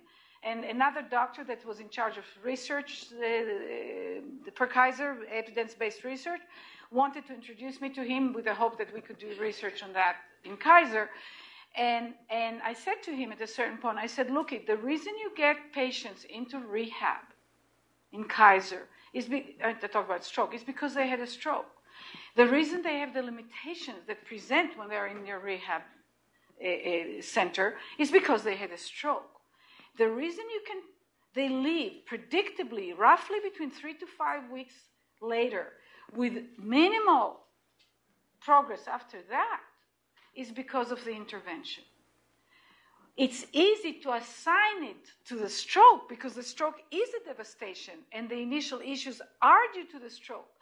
But the intervention assures the ceiling, the very predictable ceiling we see across all those ischemic stroke patients with variability. The degree of the stroke, the age, their other medical conditions, and so on and so forth. What happens when we do follow these essentials? We get the breakthrough outcomes that are far beyond what we usually expected. We begin discovering the realm of possibilities. We can begin imagining a whole new paradigm for rehabilitation. That is what we are after. Not ourselves, but just out there in the world. Tessa, not going to show you. Raymond, we've shown you that next essential, flexible goals. Extremely important. We do have a goal, a big goal. We have a goal to get that person as fully functional and in life. Look at Tessa last week did 5 evenings. They found her on Facebook, some kind of medical company device, something or other. They saw this video that you saw. And she was paid to do public speaking. Isn't that ironic or interesting? Public speaking in schools for stroke awareness. 5 different times she spoke publicly, just last week. So we have the goal, but I am not enslaved by the goal. I am free. I am free to see what the client can do, see where they're at, start working based on those principles from where they're at, and then move with them as they change, and then they surprise me and we go else. I mean, Jill Bolte-Taylor said to me, she's going to become a public speaker. I don't know if you know, she's watched her TED Talk. If you haven't, My Stroke of Insight. She said she'll be a public speaker. I said, okay, Jill, thanks. You know, I mean, I went to my head, really. Here she is, a public speaker. Damn, Jill, I hate not being right. Enthusiasm. Jill is awesome. Up. Enthusiasm is not clapping. It's not saying, hey, hoorah, rah, rah, rah, you can do it. It's the ability to internally amplify and take deep satisfaction in the changes that you perceive in your patient. Rather than trying to get a big outcome in order to be, I'd really love for that to go away. They're working on it. Rather than needing a big change in order for you to notice the difference, you become the amplifier for your patient by you perceiving small differences. The finer differences you can perceive, the more impactful you'll be on your patient. The reason, to date, I still, not all the time, but some of the time get more potent or my clients get more potent outcomes than with my amazing practitioners that get these amazing outcomes is because I have had more time to train myself to perceive differences even finer than they do. That's the main reason why I get better outcomes. It's not because I'm smarter, trust me. Not that. So when you take a patient away from this really big difficulty because the brain just goes, and I'm going to fall down, and that's what they learn. They're like, oh, this is not walking, and they don't like doing it. They don't initiate movement because it's too hard. But if I put them lying down and I get to move their pelvis a little and their chest and connect those two together very gently, and usually in the beginning they just feel better and they don't know what's happening. They're still too diffuse. But anyway, enthusiasm, the learning switch. We're either in a learning mode or not. If we're too tired, if we're sick, if we've already had 10, 15 minutes of therapy and we've changed, time to stop. The brain is 15 minutes maximum. Research from Jerusalem University, maximum. Take a break, do something else. By the way, I have a slide later on that. I won't get to it probably. Sleep. When you do an effective 10, 15 minutes of therapy, your patient needs to eat and sleep. And in the beginning, they may sleep for 7, 8, 9 hours. They shouldn't be interrupted unless medically necessary. Read My Stroke of Insight if you haven't. What her mother did is she pulled her out of rehab because she saw how they kept waking her up and she got agitated. She's a mathematician. And she just connected to her child, who was 37 years old at the time, and Jill would sleep up to, I think, 12 hours after 10 minutes of working with her mom. She slept most of the time. She healed fully. And the kids we work with, the adults we work with, they eat more, they sleep more. With Tessa, she's young, so people thought they'll entertain her while she was. I got one of our practitioners to have her stay with her. And I said, feed her and give her a bed. I want her sleeping. Because every time they exhausted. It takes real understanding, real awareness, and then real high-level human intentional action. Inhibit our introduction to Frank, we can't do. This is unbelievable. It's a man with a devastating stroke. Nothing. This is a father. We don't have time. I didn't know if it was going to change. I said, you guys tell the parents. They have a machine that picks him up and put him, he's just like nothing. The changes in the man are just remarkable. Last Sunday, I just saw him myself for the first time. He's been with us for a few months. He sang in the church.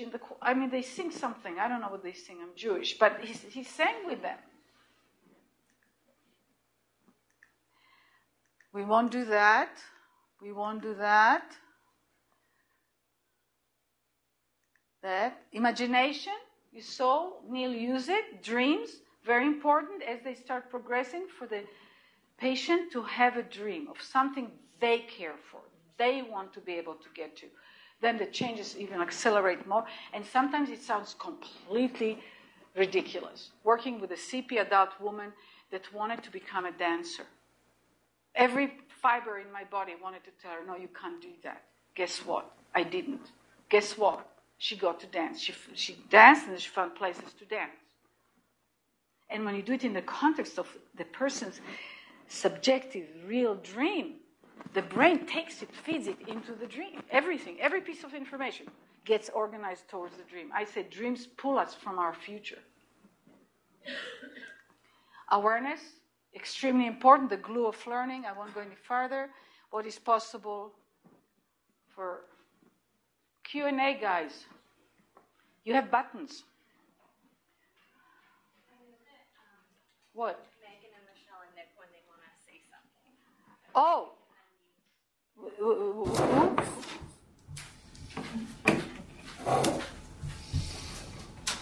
Hey, Anat. I have to go out of my little square. Oh, it's up here to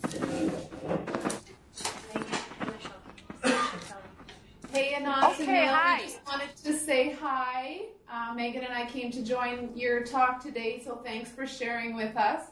It's great to see you guys, and we just wanted to let everyone know that you do a great job at what you do. So thanks for sharing. Thank you so much. Oh, okay, thanks. That was not too much information, but thank you. Thank you. No, you tell them about Megan. You, Neil, take a microphone and tell. Here we go. I don't know if you guys can see close enough, but Megan was in our hospital here and spent quite a few months on 6300. So, Megan, I'm sure everyone can see you now. So, and then her and her mom, Logan went down to California to see Anat and Neil. So, yeah. Thank you, Megan. Do you want to say a few things, what she's doing, that she could, like 2 things she couldn't do before? Otherwise, people don't know what to look at. Well, she can do lots and lots of things that she couldn't do before, but I think basically you're talking about recognizing her body and being able to understand how it moves. I think, you guys had taught her a lot of how to feel her body and to not push. Can you just name 2 things that she can do better that she couldn't do before? Just 2. Your arms, probably movement and using her arms much better and walking softer, maybe. Her OT is here with us too. Okay, the OT wants to say anything? Hi, OT, you must have a name, but... That's You're doing your ponytail that goes on the side, doing housework. Oh, okay. She's doing yard work. She's doing, okay, we got them. Yard work, housework, right, Meg? Everything, yeah. She's now working for I try. Okay, thank you very much. And hi, Megan, nice to see you. All right. Oh, yeah. Thanks for reminding me. Okay, we're going to pass in each row, it's going to get, I hope each row is going to get, thank you, a form that you can sign, put your name. If you want any of those things, write your email, but really clearly, so we don't miss it. And either if you want to try those movement lessons, we have 40 different movement lessons online, about 5 to 7 minutes each. We call it NeuroMovement for the busy life. And you can do the movements yourself. You can use it with different patients if you like, or bits and pieces, either by showing them the recording or by... You can do with it what you want, and you can experience the work for yourself. We've done it for people using computers and so on for pain. And then you say if you're interested in our practitioner training program. If yes, we'll send you information. And if you want our newsletter. Okay? So thank you. Thank you for reminding me. Now, question from the audience, comments, anything? You guys, you listen so attentively. You must have something. I have a question. Good. Did you do the button? Yeah. my partner's up instead. Oh, wow. Awesome. I'm working with someone that has they had a left-sided stroke, and their weakness is resolved, but their left vision is gone still currently. We're working on stairs with a cane, and the other day the OTs were having them try to lead with their cane and then try to walk, and they were not going slow, they were going fast, and they're going to fall basically if I don't intervene. What I'm looking at is for working with them this week, should we take their cane away and try to work with just the rails and see how well they direct themselves and try to lead their foot down the stairs, or should we continue with the cane as a extension of their leg and try to work with that for their mobility to go down the stairs? Yeah, I understand. Yeah. Thank you for it. What's your name? Clay. Clay? Clay like the mud. Clay. You've said that before. You've got that pattern in your brain. Anyway, first of all, thank you for your question, and thank you for being open to suggestions. And I don't know if this room has a regular chair, and I'm going to demonstrate something on Neil to show you suggestions, okay? So just a regular chair. Oh, perfect. Perfect. So, yeah, so this way. And take away the microphone. Here, I'll take it. And put it where it's safe. Okay. All right. So your client, your patient, doesn't know really how to do it. He knows there are bits and pieces there. He's clumsy. The timing of the movement, by the way, timing is so important. And if there's spasticity, it's much harder to keep the timing and all that kind of stuff. The first thing I would do is not try to make him climb up and down stairs. That's the very first thing. The second thing is I would say, what has to happen when climbing up the stairs, right? And I will take my focus away from the legs and the feet. Because you could climb upstairs if you had little stumps here, right? People can be amputated and still climb upstairs using their pelvis. So what needs to happen? Certain things needs to happen in the pelvis, the lower back, and the relationship between the pelvis, lower back, and what happens in between. So when you are going to climb a stair, if you just start the movement, you see, if you want to get cues as what is needed, don't do the whole movement because then that's over, you know.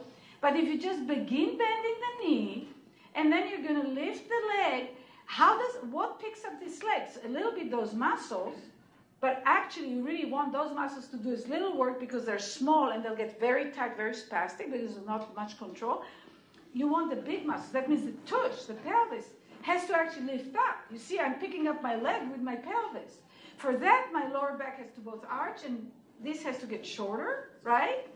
And the head has to actually move a little forward, right? So it's a very complex movement. So what I do here, I would either put him lying down. I don't have a table, so I'm not going to do lying down. I'm going to do sitting. I would put a pillow or something behind. So first of all, I'm taking away the weight, but I still, anybody has like a big sweater or something? You probably not, it's a warm day.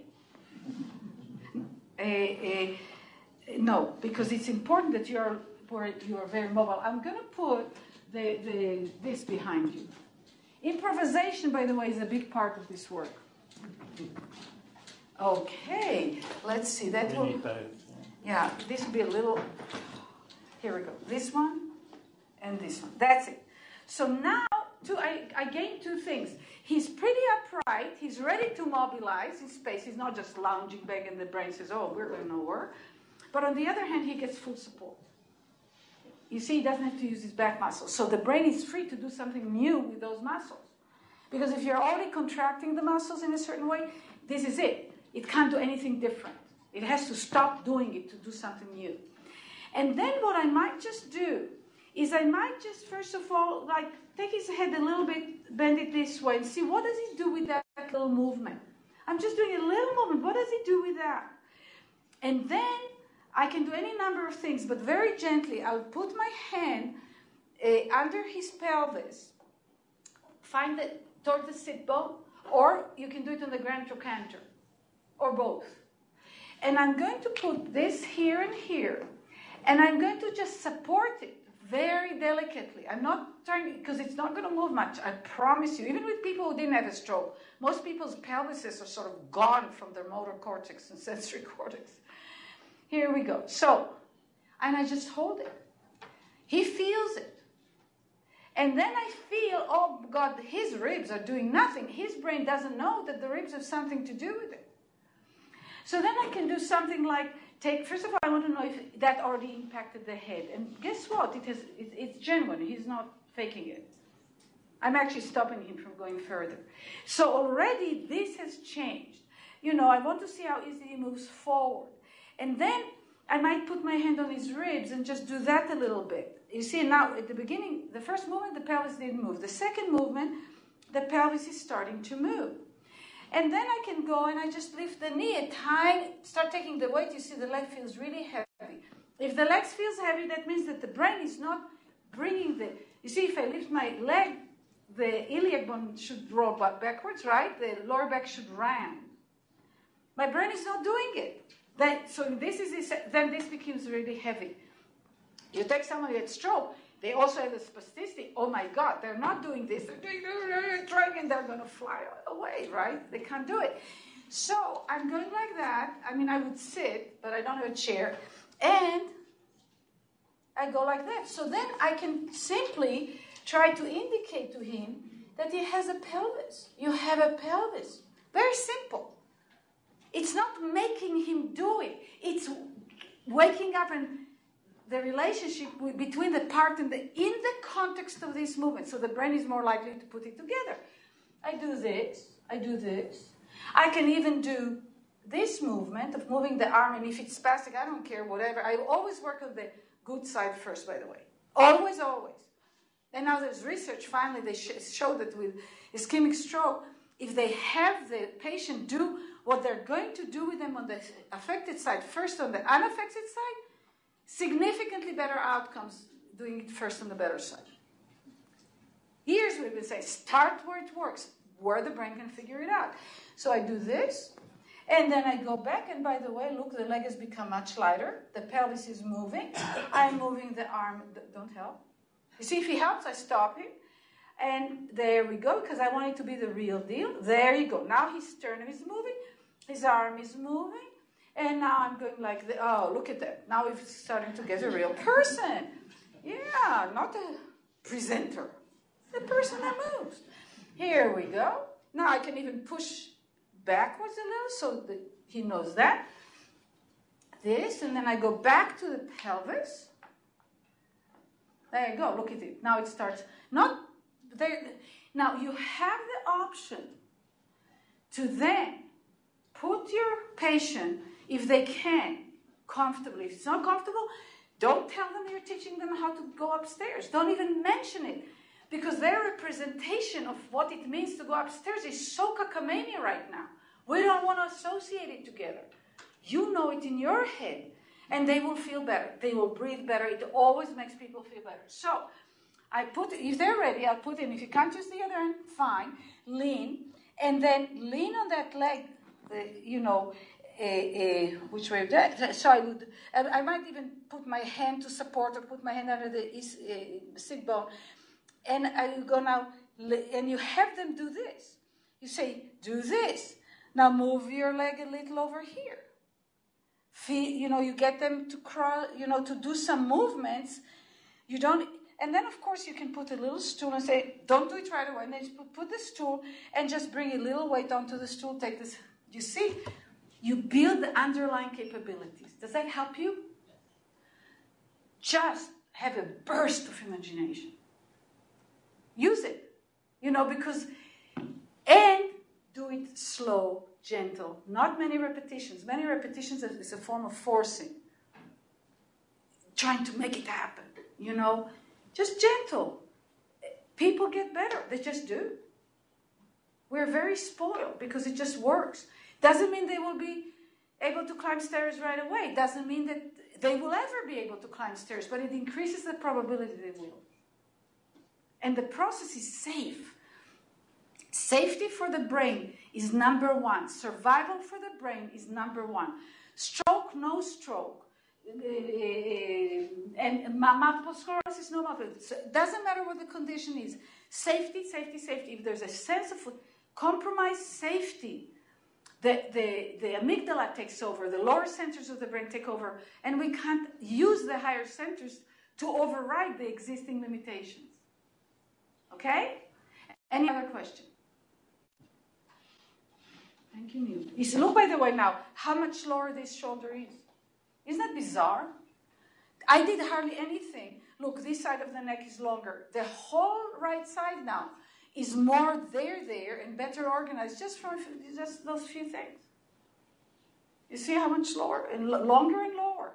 That means unnecessary tension is left, whatever. Any other question? Thank you, Neil.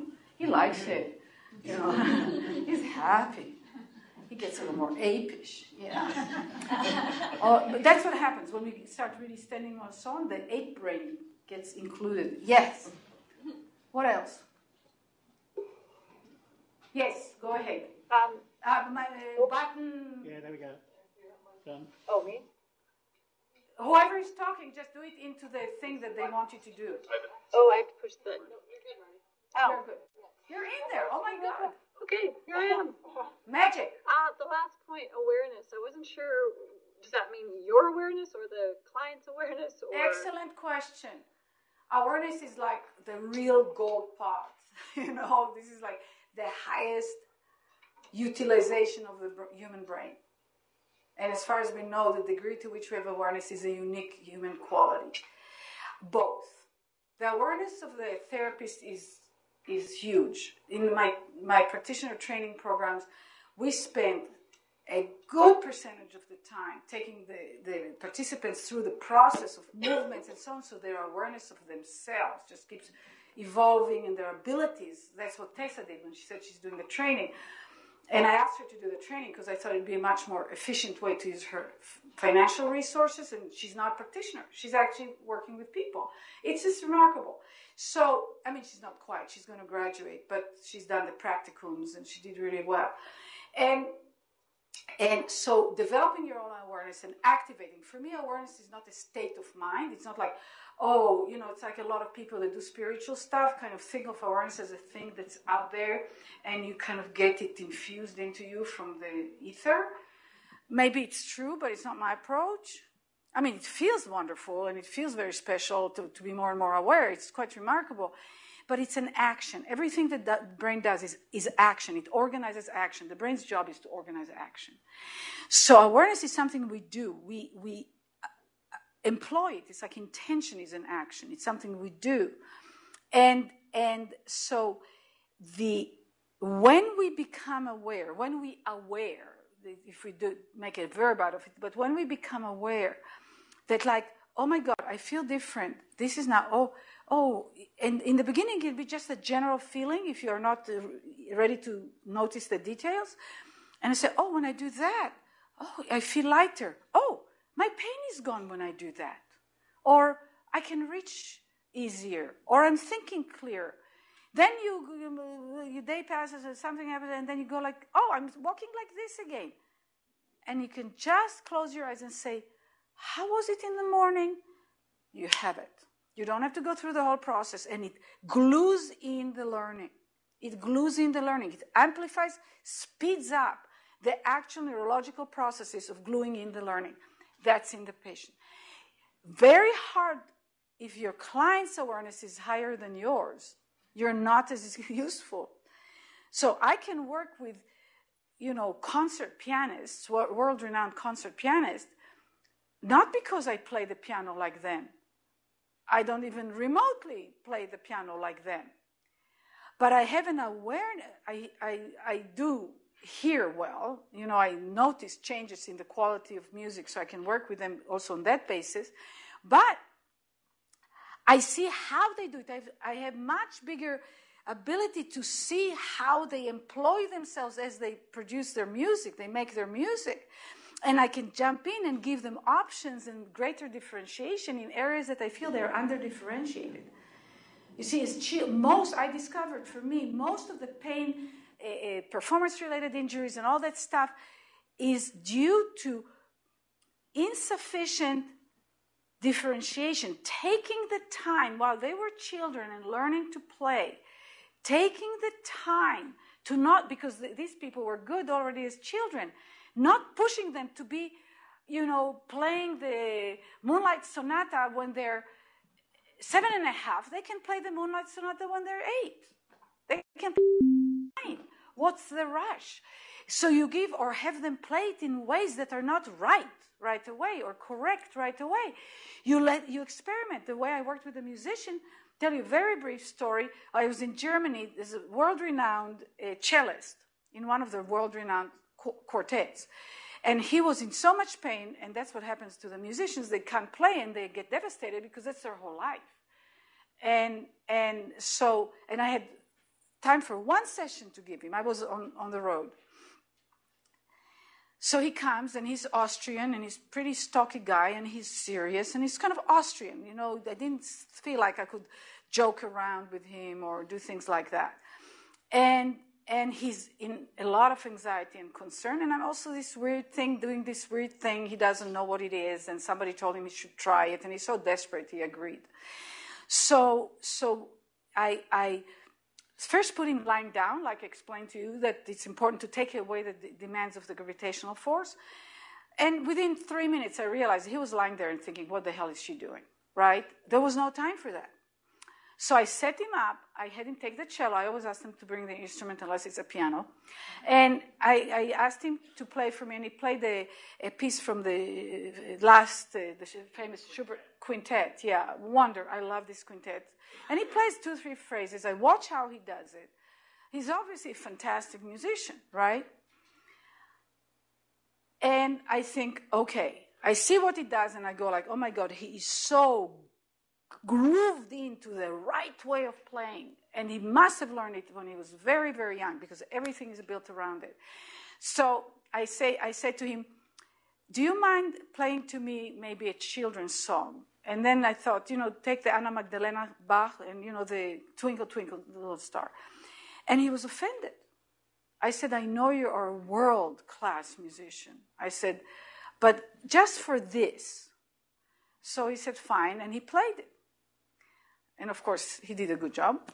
And I said to him, now can you play it for me badly? He couldn't compute my words. Ever since he learned to play, he was taught to play well. Not flexible goes and right away to doing the right way, whatever the teacher thought, and he figured whatever he figured. And in it was the part that made him have the pain. So he couldn't. He just couldn't. He couldn't play badly. By the way, this is a very, very bad compulsion. Is not a good thing. So I said to him, "Do you teach little kids to play?" He said, "Yes." I said, "Do you have them play this?" And he said, "Yes." I said, "Do some of them play badly?" He said, "Oh yeah." I mean, that was very clear to him. So I said, "Can you imitate one of them and play like one of them?" And he could do that. So, and then I also moved his shoulders and head, so there was no way he was going to play it correctly because his bow arm couldn't control properly. I did it gently. The bow is like a really important thing. And, and he played badly. I said to him, "That was excellent. You did playing badly really well." He did. But that also kind of throws things around, lots of variation and changing goals and all that stuff. And then I said to him, "Can you play it badly in another way?" Now I'm getting into real business. And I could see. The learning switch was on. He got it. He got interested. He played it badly. Second way, third way, fourth way. I asked him to play badly fifth way. He couldn't find it. I said, "Not a problem. 4 ways is good enough." I did a few more things with him. I gave him back the bow. I gave him the cello. And I said, "Now play the Schubert thing." He was pain-free, and the quality of the sound was so much better. And guess what? A musician like him, he hears it. It's the most compelling part of the whole process, more than even getting rid of the pain. So he looks at me. That was the end of the session. He says, "How can I keep it?" I said, "You can't keep it. There's nothing to keep. I can't give it to you. It's nothing to keep." I said, "You can recreate it." "How do you recreate it?" I said, "You either feel that you're starting to go towards pain, or you're getting anxious about it, or even just in general." I said, "Choose something, play it badly. Move your shoulders around." I didn't have all my movement sets and everything. I didn't have the products to offer him at the time. And I sent him off his way. I never heard from him again. I hope it worked, but it certainly worked at that point. So that gives you an idea of the awareness. Okay? Are we done, or do we have time, or what's this? I mean, they look like they're not going anywhere, but We could have one more question. One more question, because we started a little late. Did you raise your hand? No. Over there. Where? Oh, okay, go ahead. Hi, I talked to you yesterday, Anat. Can I give a quick testimonial? Oh, she wants to give a testimonial. Yeah. Would you mind walking over here and giving the testimonial? I know it will take you a little while, so a question in between. Anyone wants to ask a quick question in between? Yes, go ahead. I just have a question with neonates. Sorry? If you have a neonates with severe hypoxic ischemic encephalopathy, when is the best time to start? Did you understand? We can't understand. Neonatal baby with Yes. severe hypoxic ischemic encephalopathy. Now. Yeah, now. That was you come here, stand where Neil is standing in front of him. I will tell conclusion and implication, the emerging understanding of in 1 second, of the role of learning and neuroplasticity on health and functioning has the potential to significantly impact medical intervention. When to start the intervention in stroke? As soon as medically possible. The brain is alive and creating patterns no matter what's going on. So if it's not, anyway, I worked with one person that was on induced coma. That's the guy I worked right away. For 10 days, massive brain hemorrhage, both sides. They didn't even know if he'll stay alive. Never mind all the details. After 40, we saw all the markers improving. You know, the breathing. He was on a breathing machine. He was the whole bit. And he woke up. He sat up slowly and he talked. And he walked to the bathroom, 2 people on either side to make sure he doesn't fall. That's kind of like, that was pretty awesome. How to intervene, how frequently. I said that. As soon as possible, medically, but not too much. I talked about it, little bits. With those, my daughter was premature, 21 days in NICU. I was in there every day. I held her, I moved her, I connected with her. She couldn't breastfeed yet, but, I fed her. Immediately, by the way, in the NICU, they put the children inert. It is a really bad idea. Even if they were just on water, little water mattresses, or if the nurses or the parents could come and be with them. And by the way, if you put the child naked against the naked body of the mother ups her temperature to match the temperature to fit this research also shows it, did it in England. And just walk with the child gently and talk to the child very gently, like as if they're still in the womb. Do you know how much movement the child gets in the womb? Non-stop. At night too, the mother breathes. Movement is it. Movement is life. You deny movement. I mean, we don't even know the trajectory of improvement if all those little NICUs, babies, got that right away. But there's research that shows that if they're touched and massaged, their brain goes 40% faster. Just the touch. So the touch with movement, oh my God, just do it. Be the first hospital that just does it and everybody else starts doing it. Go ahead. Say your name and talk. Hi, I'm Chantal Butler, formerly Chantal Forsyth. June 2015, I went in for a routine brain surgery. I have a shunt and hydrocephalus.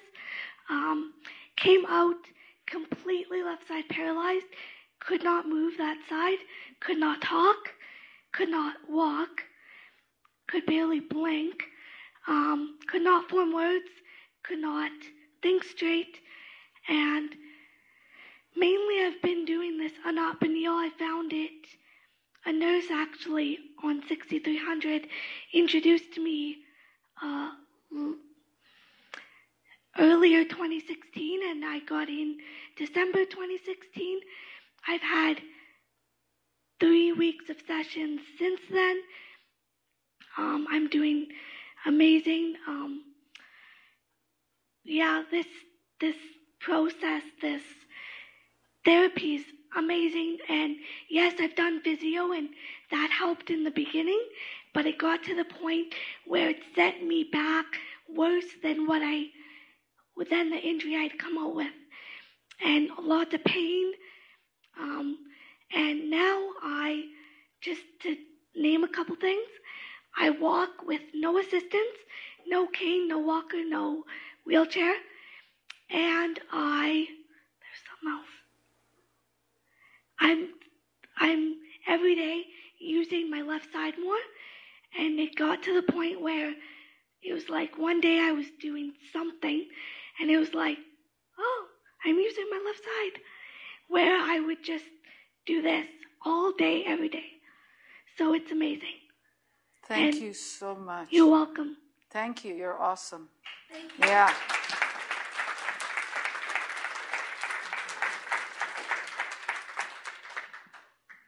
Okay.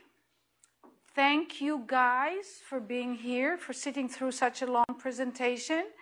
And, if you sign your name, you'll be on our mailing list. This was announced in our mailing list, for example, this presentation. So we have people listening online as a result. And if you have questions or if you start using some of the essentials, just take an essential a day or for 3 days. So do movement with attention and see how can I move my patients so they start paying attention to what they feel. And then do another few days slow and another one variation. And gradually they work really well together. And let us know how it goes because just use it. It's free. Thank you. Thank you very much. And thank you for everybody that helped. Thank you.